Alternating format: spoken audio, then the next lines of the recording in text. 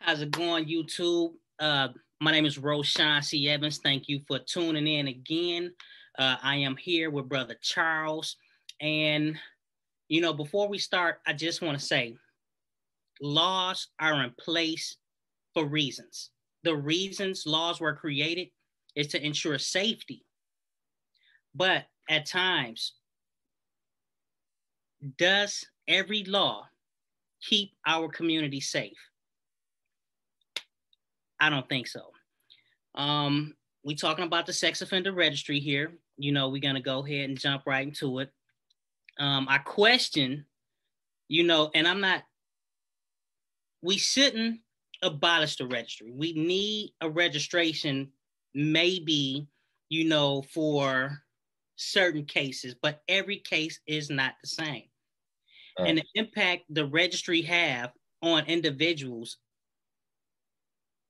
it changed lives. I could tell you that. The registry changed lives, and it's not for the better, right? So Charles, if I'm not mistaken, you've been on the registry now for 23 years, right? Yes. Like, can you tell me, like, how has the registry impacted you as an individual? Oh man, I mean, in the beginning, it wasn't too bad at all. I mean, I would have to register like once a year. Then you pay the little yearly fee, and the more the years went up, the more it got worse. So, what state are you in? I'm in South Carolina. You in South Carolina, and you actually have to pay to be on the registry? Yes, you paying them to public shame you actually. How long are you on the registry for? A lifetime. So you got to pay for a lifetime registry that you were placed on. Yes. How much is that? Now, in the beginning, it was like 25 a year. Now, here it is. Let's see. Here it is, 2021. I believe the $150 mark started hitting around probably 3, 4, maybe 5 years ago at the Did you most. say $150? Yes. A year? Yes. Okay. Now, I know a lot of people may think $150 no big deal. But when you talk about just people that come from poverty, or people who have a hard time finding a job, or have a hard time maintaining a job, or don't know, like where they gonna get bus fare or put gas in their car to get to work, like, Yes. how heavy has that bill been for you? Now, the first 7 years, man, it's been rough. I mean, when they put it on your background check and see that, it's like access denied, just like that. And they were like, "Oh, well, Mr. Ferry, due to your background check, we can't hire you," and things like that. But after the 7 year mark hit, to where you ain't even got to put it down no more, things become a little better. You know what I'm saying, as far as job. Well, I was actually meaning, how heavy has that $150 fee been on you? Man, oh my goodness. If it been heavy. It's that's like paying a oh man. It's like paying a it's like paying 150 for nothing. I mean, you paying them $150 a year for them to public shame you, put you in danger, and things like that can affect your life even more. Yeah, it's crazy. Like, you get sucked into the criminal justice system, and it come with so many different fees. It come with so many fees, and yet at the same time, the fees pile up. the barriers piled up. So, Yeah. like you was just talking about employment, and how that's been rough for you. So it's like you already got a problem getting probably a nice job. Then you getting fees. I'm sure you probably had probation fees and whatever other fees, whatever classes they chose to put you in that came with fees. Now you got to pay for a registration for a lifetime on top of everything else. Do you got kids? No, none at all. But I was gonna say something and I just forgot that fast. No worries. So let's go back to employment. Like, are you employed now? Yeah, for the time being, I've been catching hell off that, but it's just something, I gotta fight through and hopefully, things will come out better to How where, long you been working? well, this job right here would be 2 days going on three. Mm. Cause lately, it's just like I've been job to job to job. Like every job I get, it don't last long for something, or maybe whoever the higher up is at that job might find out about my past life situation. Actually, one of them turned out to be that way. It was a woman that I know. We were speaking and everything. Didn't see we didn't see each other a long time, so we spoken things. And let's see, after that day ended, let's see, by the time I got out the parking lot, the temp service who sent me to that company called me and told me that they had to let me go because it was brought to their attention. Temp service called to let you go? Yeah, the temp service told me that the company who they sent me to had to let me go because it was brought to their attention about my background.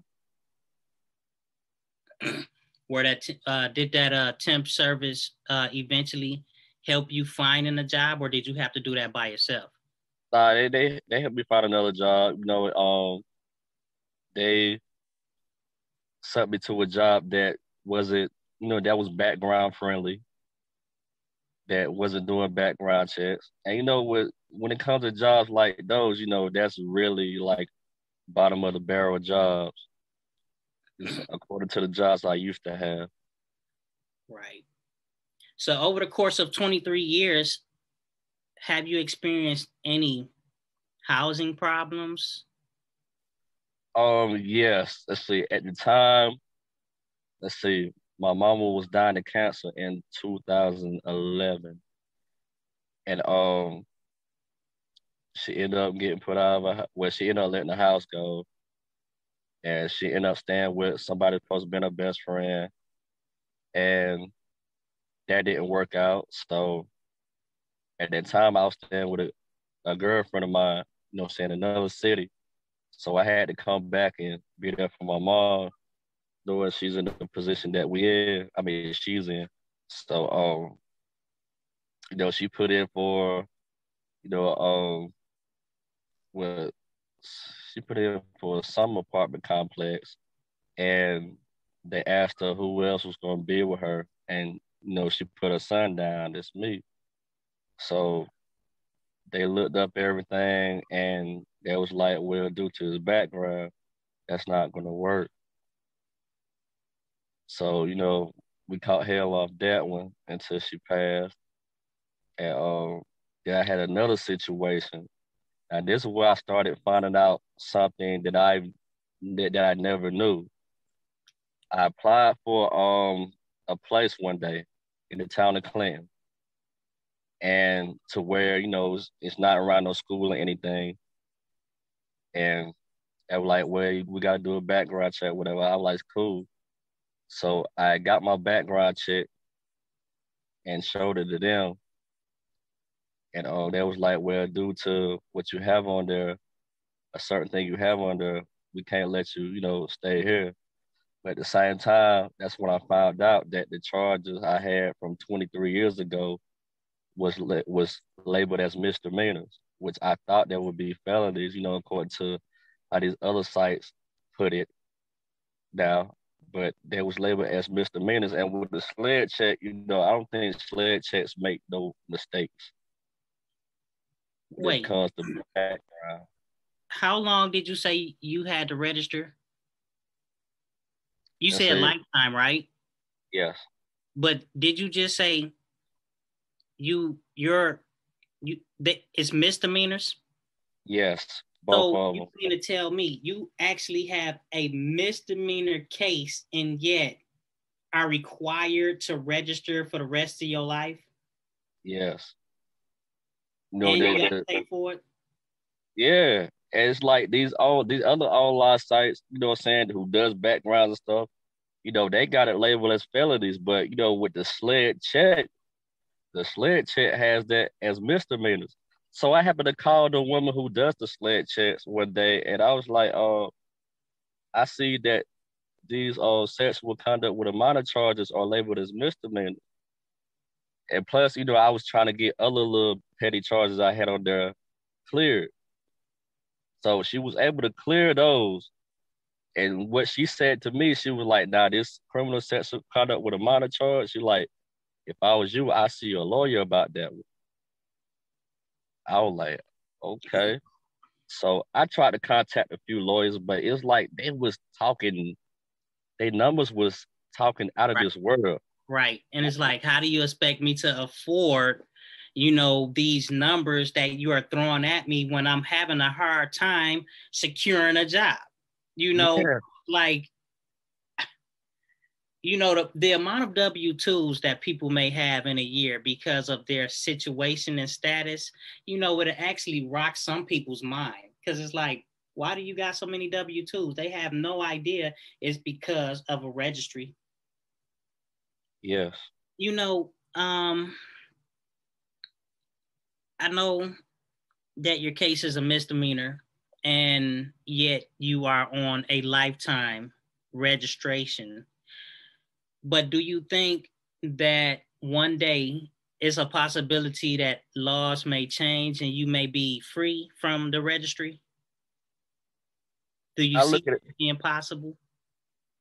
I look at it like this. I mean, South Carolina is like, I look at South Carolina as like the last of everything, especially changes for the better. They last at everything. And so I'm pretty sure they're gonna be the last at this, if they the last of it, if they might just continue to keep it this way. But yeah, I feel like, they should change, man, because they making people to look out to be so bad, especially the ones who are not like that, such as myself. Now the ones who are, I understand. But they just make it as some of these bad bunches that got that title, oh, we are the same way. Yeah. I mean, a lifetime of anything is just too much.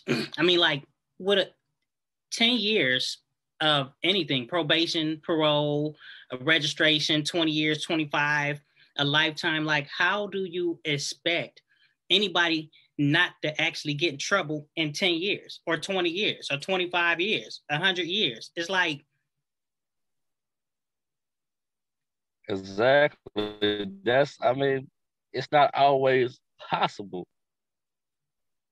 It's not always possible to not get in trouble, you know, in that long period of time. right.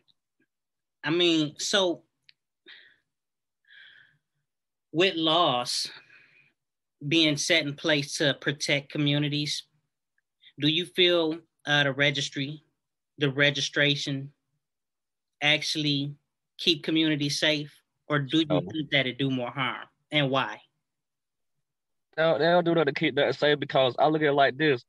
You still got people, what I'm saying, that have a jacket like me in those neighborhoods. What I'm saying, some under their noses. And then, they talk about public, you can't be in certain spots like schools and parks and stuff like that. But, they still be around there.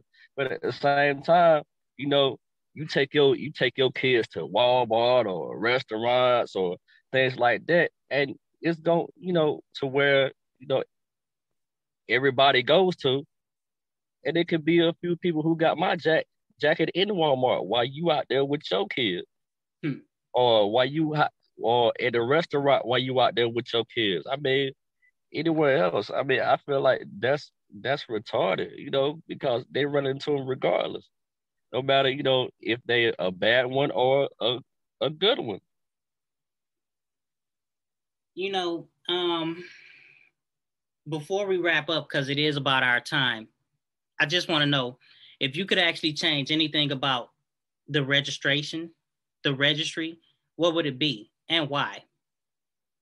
The thing what I would change is that one thing I would change, if you would have met a female, what I'm saying, who you thought was, legal, who lied about her age, look legal, you know, tell you she legal, all because she look legal. It's like these females lying about their ages, it kills me because they do that and get away with it. And that ain't even right, man. I mean, that ain't right at all for females lie about their age and get away with it. Being a sex offender, man, it's rough. You can be minding your business, and it could be somebody who just hates you, period. Could make up something on you. And there you go to jail. Now you gotta go through all this stuff. Mm-hmm. You gotta go through all that. When I was younger, I can literally remember a nice curtain. And when I say a nice curtain, I'm talking about from middle school throughout high school, where the females that used to be around me used to lie about their age to other people. And not only did they used to lie about their age to other people, but they would tell you or the people in their age bracket that they will not date you because they only date older guys. And Yeah. yet, when they date an older guy, the person that get in trouble is the guy when the female is making their own decisions to date an older guy and lying about their age. But you want to know something, and I really be sitting up here thinking, because like that was like a fad. That was like normal for women to lie about their age and only date older men. And what I Yeah. think of is, you know, how many judges or lawyers or prosecutors, that sit behind a bench or like represent you or sit there to prosecute you, or people actually used to lie about their age when they was a kid or only dated older guys. Yeah, exactly. And I mean, you even got even on social media, you got some that just play their role like they never done that before. And one question I posted on my Facebook is like, I asked them, how old were you when you started having sex? And I got some of the most craziest answers, like 8, 9, 10. And I was like, God, oh, really? Right, Really? right.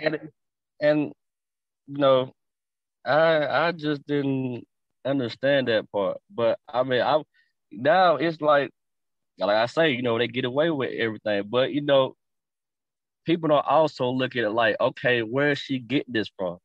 She had to learn it from somebody. And it'd be mostly their moms who doing stuff that's not hiding in front of their face. So, kids pick up what they see and what they've been around. They do. And a lot of people ain't becoming better parents. They just let them get influenced by anything or whatever they do, I and dig it. feel like it's right, but it ain't right. I must say, some people were actually brought up right and, was taught better. But some of us, for whatever reason, resent our parents or parent or whomever raised us and make a point to do anything we can to rebel. So Yes, yes. I that, mean, it's crazy. Man, we are the living dead out here. The living dead. That's what we are. That's what you are when it comes to this registry thing. You are that's the living dead, and people can die from this, man. If it's one old man, matter of fact, a white couple. white racist couple killed this old man because they found out he was a sex offender. Killed him. Did And anything happen to them? Did they go to jail? oh yeah, they went to prison for it Mm. and didn't care. Mm. Still didn't care. I'm like, man, this is what I gotta look out for. Especially, if you don't know my story or why I got on there, how I got on there. Yeah, the registry certainly does more harm than it does good.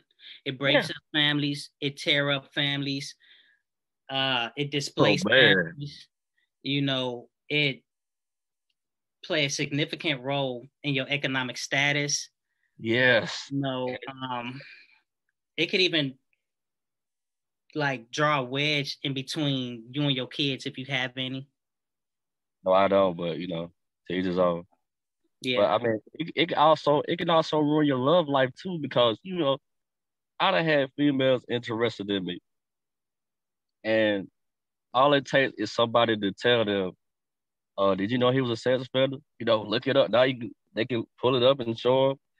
I had one job that I was at for a certain amount of years, and what it was, I was told a few people was going around the company, the building, just showing people my sex offender profile. And I'm like, man, they get away with some have called me sex offender at the job. Don't know why you're on the list. Yeah, I mean, Nobody think that somebody could actually be on the registry because somebody in your age group that was a little bit younger than you snuck out, or you was on a social media site that says in the rules 18 and up, and yet they are on here 17 or 16 or however old, talking about they 21. yeah. Nobody thinks that you are on a registry because you are dating a peer and an angry parent didn't like that you was dating their child. Nobody think about none of that. No, they don't. They just think about, when it comes to the word sex offender, you automatically guilty out there. You just like the rest of them. To where, it's people who got this jacket because, some of their daughters lied about their ages. I mean, just like you got daughters, you got sons too. What if it happened to your son? I mean, what you gonna say then? He did it. He knew what he was doing. Mm-hmm. They ain't gonna say that about their sons, but it's, I'm a son of a mother. You a son of a mother. And the ones you know, who got fooled and lied to be put in that position, them are sons of mothers and fathers. And some people actually got money to pay for innocence, even when they're guilty, while others are innocent and don't have money to pay for their innocence. Yes, yes, yes. Some it takes money. That's all it takes. But you know, thank you for coming on. Thank you for just talking about your experiences with the registry. I hope everything goes well for you in your future. Thank you for just. I know that's right. I mean, I just hope, if they do magically, majestically make a change, that I won't be like 50 something and 60 to where, hey, it's too late now. See, I'm heading toward the deadline. Well, it's never too late because people behind you gonna continuously get pulled into the system. And if we could change something, whether it's 20 years from today, 15 years from today, it may save somebody else that's just like you coming up. Yeah, I mean, but you still ain't gonna enjoy what little life you have left like you always wanted to at the same time. Right. So, or go anywhere. I can go anywhere I want to. Shit, I'm gonna be a man. I ain't gonna be able to do none of that if I become a 50 something, 60 something. Well, I say 60 something to 70 something year old man. I probably won't be able to even hardly move around to go where I want to go now. Like, man, I'm at this age, I can't hardly walk or whatever. I can't go where I always want to go now. Yep. Life is certainly unfair, especially for some, you know. Yes, indeed. But before we wrap up, did you have anything or any last words that you wanted to say? And this is what I'm gonna say, to what I'm saying. Even to the younger guys coming up to the older guys, I mean, now you got I'm gonna let them know my to not make the mistakes I made. You know what I'm saying? To be like these state troopers, you know what I'm saying, with these roadblocks, these license checks if you have to. You know, if you feel some type of suspicion, you know what I'm saying, but just stay on point because, you know, especially with this Me Too, you know, a female can even lie about you, you know, lie on you and get you with some hot water. So yeah, just stay on point and you know, don't fall victim, you know what I'm saying, becoming, you know, a sex offender and bidding up on the sex offender registry because man, this ain't where it's at all. And to you young females, you know, just don't be lying to your ages, you know what I'm saying, to older guys that you find attractive and really want to get, you know what I'm saying, really want to do whatever with because, you know, when you do that, you know, that guy can go down off of you lying. And some of these mothers need to teach their daughters that along with their fathers, since they claim, you know, I got daughters, I got daughters. You know, teach them, you know, not to do things like that to get the next man in trouble or get some man in trouble or stuff like that. Because, you know, now it's like they just take it extremely serious of anything. Now, I mean, now the ones who deserve it, you know, yeah, they deserve to be where they at.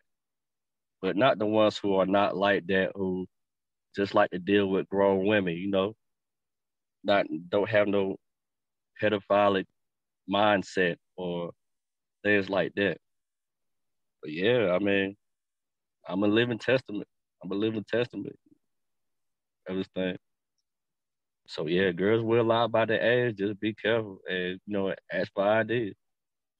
Yeah, and with the Me Too movement, you know, I am 200% with it. You know, uh, if you do the crime, you do the time. Just let the time be justifiable and not heavier on one end for some, but not as heavy on the other end for others. With the Me Right. Too movement, you know, like I like the movement. The movement is very much needed. But when we're advocating for the protection of people who, you know, may have been violated in certain ways, at the same time, and the same token, we must advocate for angry parents who try to ruin young boys or young girls' lives because they can't control their kid. At the same time, when we talk about Me Too, we must also point out the fact that every woman who screamed wolf or man or boy is not actually the sheep and could actually be the wolf in sheep's clothing. So when we talk about the Me Too movement, we need to advocate for justice and justice for all. That means we need to uh, speak out on people who rape. We need to speak out on people who lie about rape. We need to speak out on the crime. You Yeah, know, we need to not only take one side and ignore this side and don't yeah, want to hear what they got to say and ultimately just be so focused on prosecuting somebody because somebody said something. When we look at cases like this, we really need to dig deep, see what happened, you know, get all the facts before we start moving to prosecute people. Um, and I know I said if you had anything else to say, but I'm going to ask you one more question actually. oh, go ahead, go ahead. On a real brief note, if you could change anything about the sex offender registry, what would that be and why?